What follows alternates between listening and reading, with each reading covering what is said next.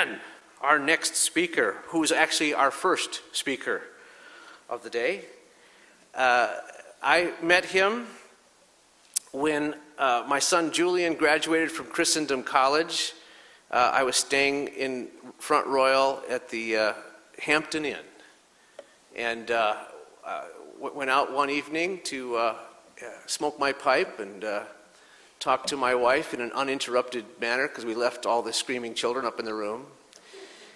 And it was dark out there, and there was another gentleman out there enjoying what cannot be enjoyed in any public place. He was smoking as well. And there we were, like a couple of criminals. And in the darkness and in the smoke, he said, "Are you Dale Ahlquist?" And he turned out to be our next speaker. He was in Front Royal because Christendom had just recently acquired a complete run of GK's Weekly. And he was there to study it because he wanted to read up more on distributism and on Chesterton's ideas on distributism. And he has since then become the founder and president of the Society for Distributism. He's the editor of the Distributist Review, and really one of the great spokesmen and most articulate people who understands distributism, and it is an idea that really is catching attention because of the complete and utter failure of our present economy. So you'll really enjoy his talk, and it was fun to finally see him in the light of day for the first time yesterday. I know what he looks like now. I never actually saw his face that night, even though we talked for about an hour. Please welcome Richard Aleman.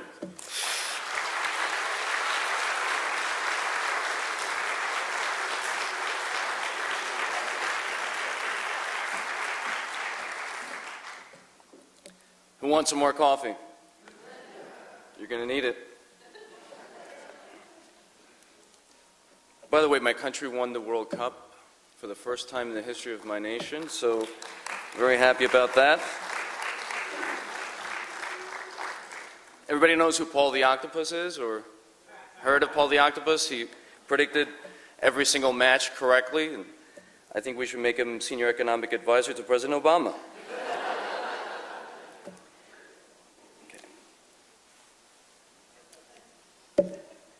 Dear friends in Christ, the title of my talk today is The Mistake About Distributism. And what I want to do is I want to cover two areas in particular. First, some popular misconceptions about what distributism is and isn't. And the second thing I want to do is give you a brief about the state of distributism today. Where are we? What are we doing? What are we up to? And the future of the movement. Especially what I really want to talk about is action. Now, how many of you consider yourselves distributists? Raise your hands. Good. How many of you know what distributism is? Well, that's good, because that means I don't have to bore you with a long introduction to distributism. I can bore you with a short one. Okay. Distributism finds its roots in the social and economic theories articulated in the documents of the Church's social teaching, beginning with Pope Leo XIII's Rerum Novarum. These social encyclicals raise imperatives on economic transaction and its relation to labor, solidarity, wages, the wide diffusion of ownership, and the proper limits of technology. Distributism is an economic system compliant with these principles and is centered on the widest possible ownership of property as the best guarantee of political and economic freedom. A family that owns its own land or its own tools can make its way in the world without being dependent on someone else for a job. Thus, distributism seeks to extend property ownership, both for private and social use, as widely as possible, and end the concentration of ownership by a few capitalists or state officials. So we want neither wage slavery nor slavery to the state. To quote the late Archbishop Sheen, "History reveals that never has there been any tyranny, never has there been slavery in a country where there's been a wide distribution of property. So I've called today's talk The Mistake About Distributism because I want to address some of the common errors I've come across over the years since my involvement in distributism. Some of these I call mistakes, and others I call them fairy tales. Now, the first mistake about distributism is that it's just another form of capitalism.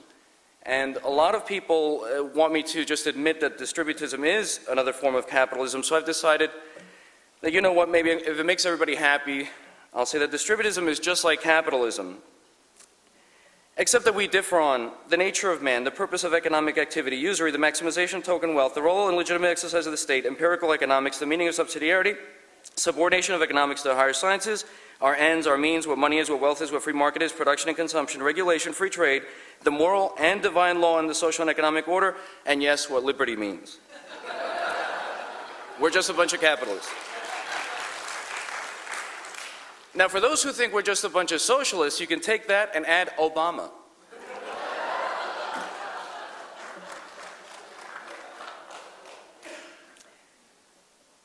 Now, Chesterton had a profound respect for the worker, and so do we. Man is not simply an individual, but he is social in nature, and for the benefit of the common good, he should organize in order to protect vital common interests. So most distributists admire the work of economist Father Heinrich Pesch and the solidarity system of human work. In fact, we view solidarity not as foreign to distributism, but rather complementary. Distributism does not view the hiring of labor by capital as intrinsically immoral, nor as something that would be eradicated by the distributive state. Rather, Chesterton and distributists hold that there should exist harmony between capital and labor. However, for that harmony to exist, there have to be three conditions. First, workers cannot be seen as a factor or cost, but rather as essential partners in the production process. Two, workers must be given a living wage and a just contract. And three, a good society is one where, for the sake of the individual and the common good, the worker has a choice to own or to seek employment. As Chesterton said it perfectly, he said, "We believe that unless the great majority of men in a country own their home, the ground it stands on, and their means of livelihood, the citizens of that country cannot be free." We do not insist that a man must own. We insist that he shall be given the choice, and that at any moment it shall be easy for him to become an owner.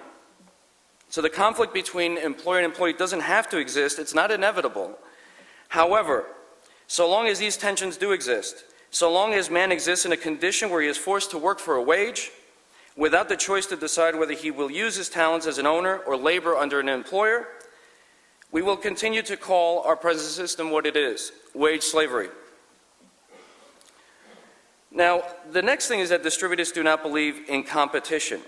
Now, the theory of competition is defined as a contest between two or more forces which cannot share the same space. The common man, rather than a dog-eat-dog world divorced from the Gospels, distributists would properly define competitive forces as cooperative, based on mutual survival rather than destruction, the natural forces of creativity and uniqueness rather than the undermining of businesses in the same market or the monopolizing of the marketplace. So let me give you an example. As Dale said, I come from Spain. I've lived here half of my life in Spain. And in my town in Spain, we have two bakeries. They're right across from each other. Okay. One does not have a sign saying there's Satan, and that's Hell's Kitchen, nor we're going to reduce prices 40 or 80% in order to try to undermine our competitor. One was started in the 50s, the other one was started, I think, in the 80s, and they're still there. How is it possible that they still coexist? Simply because some people prefer the croissants in one bakery and the bread in another. So that is, competition should be natural. It should be based on your own uniqueness and your own creativity. Anybody who's an artist knows exactly what I'm talking about. Artists are not trying to shove, not trying to say, don't enjoy the art from this person over here. Enjoy my art. Nobody does that. So competition can be healthy. Now, the next mistake about distributism is that distributism is dying. Now, some think tanks, they say that distributism is a corpse, that it's on the decline, and that it's a fairy tale. But if distributism is dying, then how odd to watch a group of people devote so much energy to beating a dead horse. If their proposition is true, then it is also true that they spent over 2 years publishing books, articles, pamphlets, dedicated precious conference time just to prove that a fairy tale is an extinct fairy tale. The reality is that being a distributist in the 21st century is more exciting than ever. And now I have some little aids here. Publishing world. In the publishing world, we have the reprints of Chesterton and the Distributists. For example, we have The Outline of Sanity. We have Economics for Helen. One of the best books, if you like, Belloc's The Servile State, an essay on the restoration of property. And Father McNabb's Nazareth or Social Chaos. Now, by the way, all these books are available upstairs on the IHS table. So these books are just, the classics are being reprinted for a reason. People are interested in looking to alternatives. Now let's look at some of the more contemporary. I don't happen to have a copy on me of Joseph Pierce's Schumacher Renaissance, Small is Still Beautiful, but let's look at that book and the impact it had. And it had an impact on the secular world as well, not just the Christian world. We also have, for example, Dr. Race Matthews, Jobs of Our Own. If you are interested in cooperatives, Mondragon, again, this is Distributism up to date. And I don't have a copy because it was just released, but the ISI published book by John Maddai, Toward a Truly Free Market, a distributist perspective on the role of government, taxes, and healthcare. So now we have distributism up to date. It's no longer just, again, the reprints, which are very important, but also where are we today and looking at it from a contemporary lens. We have Dale Ahlquist. Dale Ahlquist appears on EWTN. I'm here because Dale Ahlquist talked about distributism on EWTN. Now you may think that's a good thing or a bad thing, but that depends how this ends. But anyway, online we have hundreds of web pages, sites, and blogs exploring distributist thought, including the thought of the Chester Belloc, Wendell Berry, Schumacher, Alexander Solzhenitsyn, and of course Mondragon and Father Jose Maria Arizmendarrieta. Now that's a tough name to say for me too, because I'm not Basque. I'm from another part of Spain. We have the Society for Distributism, chaired by Thomas Stork, John Maddai, and myself. We were invited last year to participate in probably the first ever capitalist socialist distributist debate. And that was against Michael Novak and Dr. Charles Clark. So what about distributism overseas? Again, does this sound like we're dying so far? Does it sound like distributism is dying? To you, it doesn't sound like it to me. Now, what about overseas? We have the Sierra Leone Chesterton Center. They're teaching Africans how to apply distributist cooperative methods to their agrarian economy, giving them the tools. What about in the UK? Anybody here Philip Blond? Red Tories?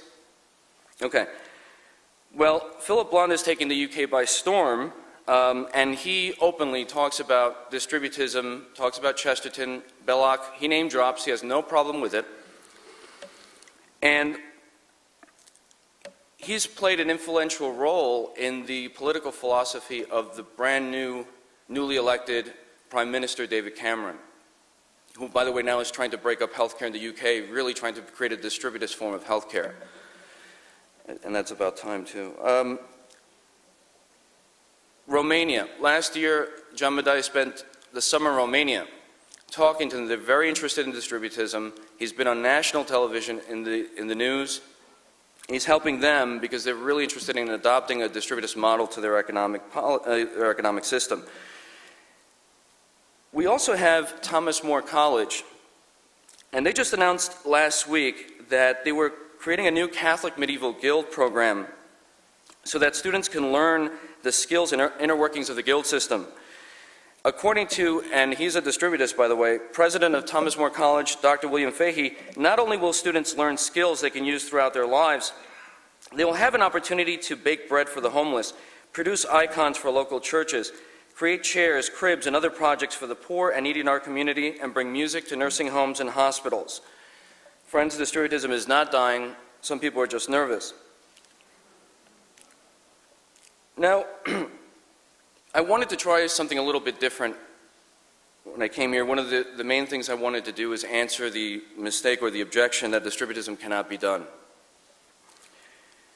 You know, I really believe that given our political climate today, I mean, when you have the government raiding small family farms, and benefiting GMOs and Monsanto and all these different organizations that are producing unhealthy food, and they're mass-producing food, that the way to change things is to actually change them.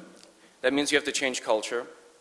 It means you have to start creating an organization, and that means everybody, especially mothers, because I think that mothers are really the educators of the family.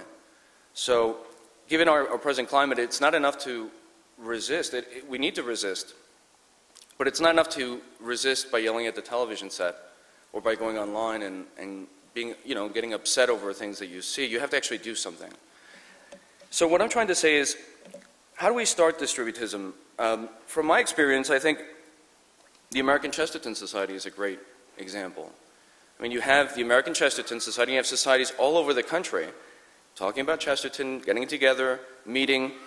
Right here, we have the DC Chesterton Society. Let's put this together along with the American Chesterton Society in Minneapolis. So we begin with a study group, and where's Bob Cook? Bob? I don't know if he's here. I don't know if I can. Oh, Bob, there you are. Now, Bob, you have a Chesterton, you have a group, a Chesterton Society, very small, and you're also talking to them about distributism, right? I think you're. So, I mean, that's a great example right there. So, if we begin with a study group using local Chesterton societies as models, I mean, you guys have not only accomplished, a television show, all these different societies, but also you've just created a school. I mean, I don't know if you realize the impact of what you've actually accomplished. It's tremendous. And you should be teaching a lot of people about organization, let me tell you. So study groups dedicated to Chesterton already exist, but what if these new groups formed, meeting once a week to learn the economic science and philosophy of distributism? What if you asked your local parish if some space might be reserved on church premises so that your group can be a visible manifestation of faith, attracting others and building new leaders?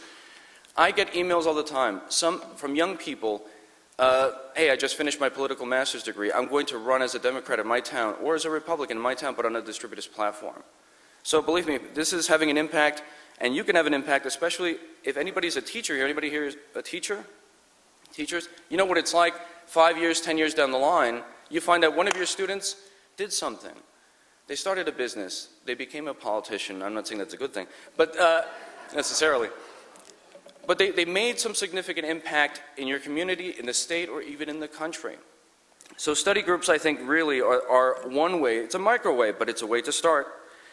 So what if after 6 months of study, examining these books, reading the early distributists, reading contemporary distributists, you begin to examine the successes and the losses and the failures of your local community?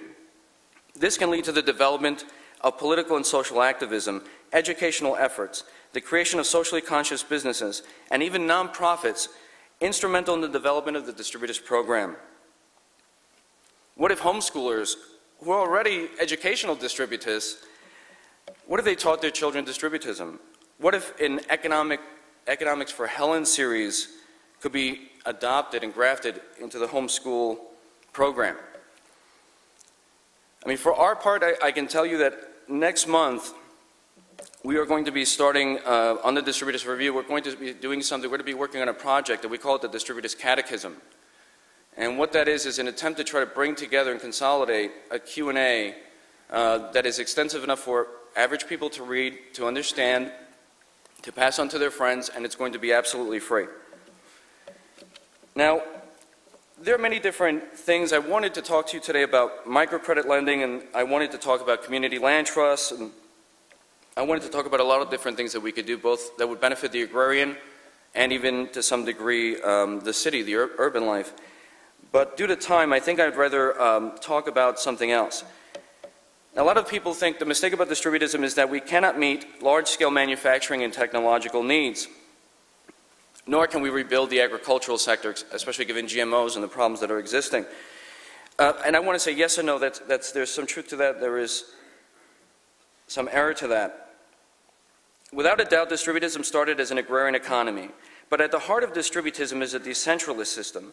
Distributists wish to restore localism, the local economy, local production for local consumption. Besides wages and the conditions of employment already mentioned, the reason the distributists were critical about mass production is because it took away from decentralized production. For Chesterton, an economy dominated by mass-produced goods could never replace the strength of a decentralized economy. Because ownership diversification also means self-reliance for small towns and for small country. Local production for local consumption is a policy enabling the flow of an extensive variety of goods and services created by and sustaining the very the community that makes them.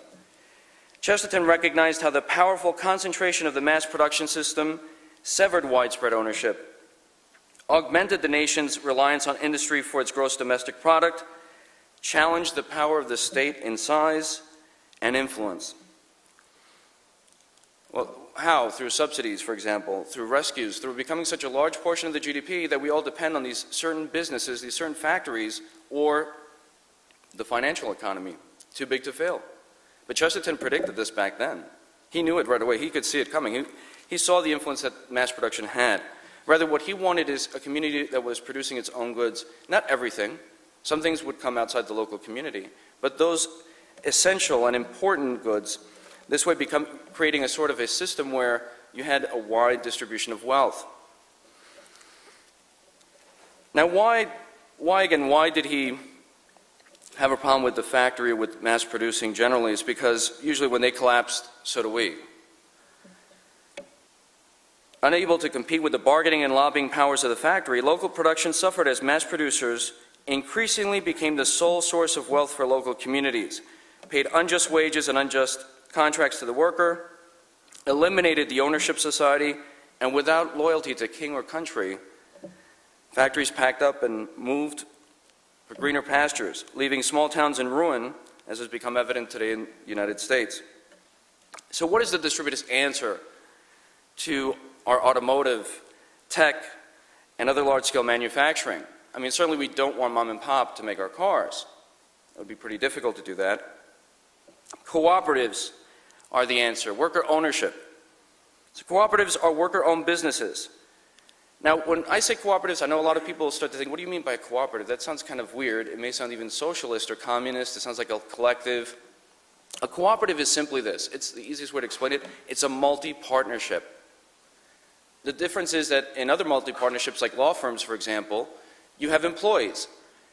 In this case, the employees are the owners. So, whether the business suffers losses or gains, cooperative owners risk just like any other business. Let's say, for example, 5 of you here in front wanted to open up a bar. Okay, if you wanted to open up a bar, you would come up with a business plan. Each of you would decide how much capital investment you would need to put into the business. You would buy it, you would run it and operate it yourselves. You wouldn't have employees. You would be the employees and the owners. How do you make decisions? That varies. It could be democratically, it could be by majority rule, or it can be unanimous vote. But in the end, everybody's risking. They risk the profit or loss the same as any other business. They are not operated by the government. They're not subsidized by the government. It's just a private business. It's just a multi-partnership. So cooperatives are the distributist answer to utility companies, construction, automotive, industry, insurance, healthcare, and even law firms. Cooperatives are the answer to NAFTA, restoring the Made in the USA label, mobilizing workers whose jobs have been shipped overseas, raising American domestic production from the ashes, because our production is down the tubes right now. Instead of one person raising capital to incorporate and invest in overhead, the cooperative is a shared investment by several people injecting capital. Now, the most successful cooperative in the world, how many of you have heard of Mondragon Cooperative Corporation? It's from the Basque Country in Spain. They usually have revenues in excess of 16 billion annually. And they're made up of small cooperatives, 300 cooperatives under one umbrella called Mondragon. Okay, now, I don't want to spend too much time on Mondragon, but I did want to say one more thing, that Mondragon has been in talks with U.S. steelworkers to actually work on worker ownership. And so that there's a possibility that that may bear some very good fruit. Where else are cooperatives succeeding? In any Italians here or of Italian descent? Okay? Emilia Romagna is in Bologna. Okay? And they have many, many different cooperatives. When you put together what they make for Bologna, they make 45% GDP. 45% GDP, they're very successful. Now, some people will say, that's very nice, it's Europe, this is America. No, I mean, that's fair. Bless you. But I want to say something about that. According to the U.S. Federation of Worker Cooperatives, there are over 400 cooperatives right here on our soil. Okay, from the fishing industry to education, worker-owned businesses should be a distributist model for America in the 21st century. Now, we don't want everything to be a cooperative. This is just for large or medium-scale manufacturing, for construction, again, for utility companies, even local utility companies. It makes perfect sense. Now, the next mistake about distributism is that you cannot change the present culture. And the late Dr. William Mara once said that philosophers define the world, and this is also true of G.K. Chesterton. He understood action, and through his work and organization, over 24 branches of the Distributist League were founded across the United Kingdom. Others, the Catholic Land Movement, and by the way, Tim Elan has just restarted the Catholic Land Movement right here in the United States. So if you go upstairs to the IHS press table, you will see a sign there, go talk to him. This is a very interesting project about building communities. So when we talk about action, action is, of course, coupled with prayer, fasting, the practice of virtue, and the need for grace, but it is a necessary ingredient for change. I want to quote for a minute a really great little book. It's about $1.50 if you can find it. It's called A Christian Political Party Now by Albert C. Walsh. And he says, people follow the leader. And if the principal political leader of a country is a devout Christian, the people tend to imitate his good example. His political party enables him to reform civil society in favor of Christianity and begin the construction of a Christian social order. If you ever get a chance, another book, I know I'm just dropping book titles here, but if you get a chance to read, there's a book by Douglas Hyde. He was a former communist. He became a convert to Catholicism. He didn't write this book. He actually gave a talk at Notre Dame University, and they created a book out of the transcript. They made it. And something he said that really stood out of my mind is he said one of the biggest problems with communism in the early 20th century was able to acquire more recruits to communism in the UK than the Catholic Church was able to recruit Catholics or converts into the church. And he said one of the reasons is that for English or British Catholicism stopped outreaching. Everything was internalized. Everything was, come to my conference, come, let's preach to the choir. And preaching to the choir is important, but you also have to reach out to other people. So the failure to outreach is one of the biggest problems. When it comes to the progressives have no problem doing it. They're a little bit cautious, but they throw caution to the wind and they tackle it. They get out there. We do not. And that was one of the biggest failures, I believe, of the 20th century, is that we do not do that. Some do. There are some groups that do, but generally speaking, we do not. So I was at a talk at a pre-conference lunch, and I'm sitting there with a Monsignor and some other people, and he was really upset because the Right to Life Party had not succeeded in New York. And I said, well, what did you do? He said, well, we had conferences. Well, we had lunch, we had prayer breakfast. I said, all right, but I said, did you go to the street? Did you just get a table and maybe just, with some pamphlets, talk to people and hand them out? No. Did you go to the mall? No. I said, well, that's why you didn't succeed. You see, you have to outreach. We have to do what's uncomfortable in the 21st century. Now, I'm former military, so I do not believe ever in telling people or asking them to do something I'm not willing to do. And this fall I will be getting a table, and I'm going to be in New York City, and I'm going to go to all the colleges, and I'm going to talk to people. And I think that's what we should all be doing. Now, finally, rather than summarize, I prefer to make a statement. I've been told that when I write, I don't write enough from the heart, so let me speak from the heart. I came back from 4 years in the Marines to find my mother losing her small business to the politics of the left and right, and an economic philosophy that shrugged its shoulders as small business, the lifeblood of this country, by the way, collapsed under unfair regulations, outsourcing, and the favoring of big business. Capitalists and socialists either pontificate about how flaws in the system are the nature of the beast and not an organic consequence of basic assumptions, or they smile at you and they say, hey, it's better than communism.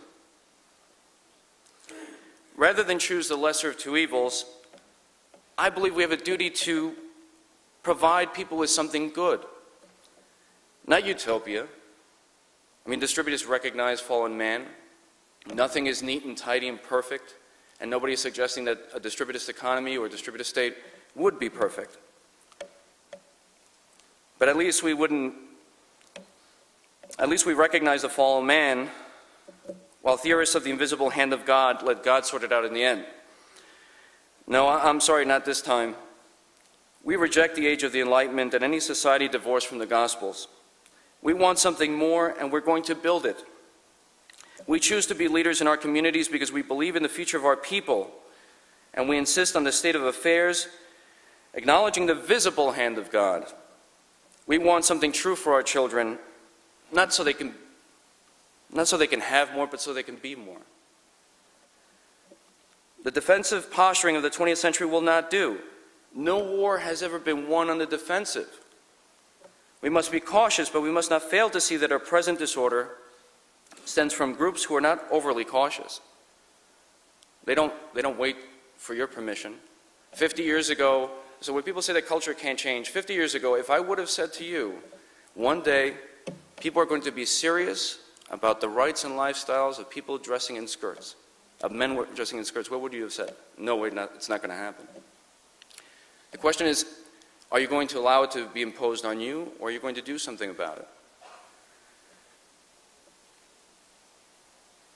Either we can allow others to dictate our future, or we can rise to the challenges before us and lead the nation. Indeed, Christians should be the leaders in the 21st century popular movement. It is unrealistic for us to be separated politically by tribal ideologies that have failed us. This movement will champion the rights of the unborn, rally against torture and euthanasia, and it will stand up for economics as if families, and more importantly, as if God mattered.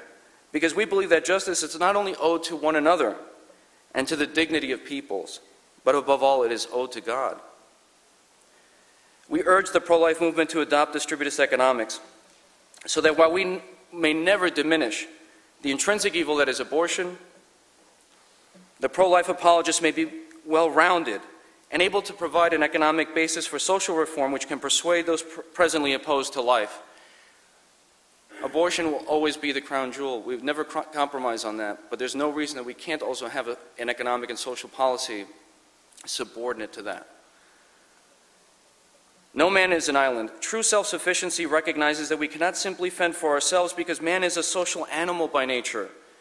Localism in the cottage industry is about our households and communities, the rural town, urban dwellers, real life and real people. Thus we seek political reform based on independence for the family and social interdependence, subsidiarity, solidarity, distributive justice, and the favoring of the wide distribution of title ownership.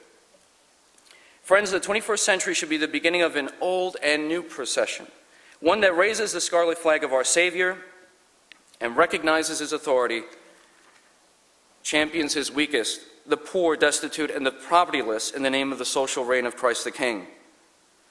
This new movement will not stand for prejudices against the poor, the unemployed, and the destitute. Make no mistake about it. We will not let them rot.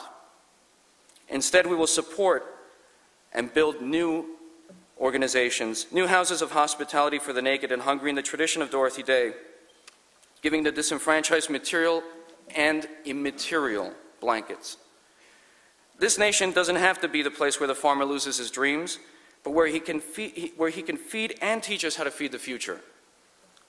Thus, we will build the facilities to teach husbandry, stewardship, political economy, and the knowledge to attract a new generation of farmers, environmentalists, and good stewards. To those academic activists, join us. Help us draw the blueprints from which we can build a new tomorrow. For the common man, become leaders in your communities. Families, march with us so that one day you can tell your children that you played a part in a movement of mothers and daughters, fathers and sons, small business owners, cooperative owners, thousands and millions who might one day stand in front of Congress with pictures of Chesterton and signs that read, "You didn't do it for us, we created jobs of our own." Friends, I choose a visible manifestation of faith over the armchair. I choose not to walk away as Nero burns Rome, but to turn around, follow my master as he walks back toward the flames. Join us. There's a fire, and we intend to put it out. Thank you very much.